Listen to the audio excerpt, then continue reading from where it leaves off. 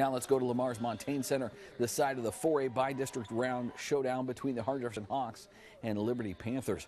Hawks dictated the tempo, fast and furious when they wanted to be. Malik Boldly ahead to Dylan Mays, kind of dunked it. Either way, it's still 2 points. Then HJ underneath the basket, right in your face. Michael Sladen putting it up, making the three. Hawks led by 13 after the first quarter of play. And guess what? They didn't let up on the gas. Freshman Elijah Parquet from the top of the key tests the Panthers' defense, and Parquet wins. Hardin-Jefferson caused Liberty to lapse on defense a time or two. Everyone's worried about Garrett Franks, but nobody's covering Malik Boldly outside. He buries a three right there. Hardin-Jefferson runs away with this one, 75-57 the final over Liberty.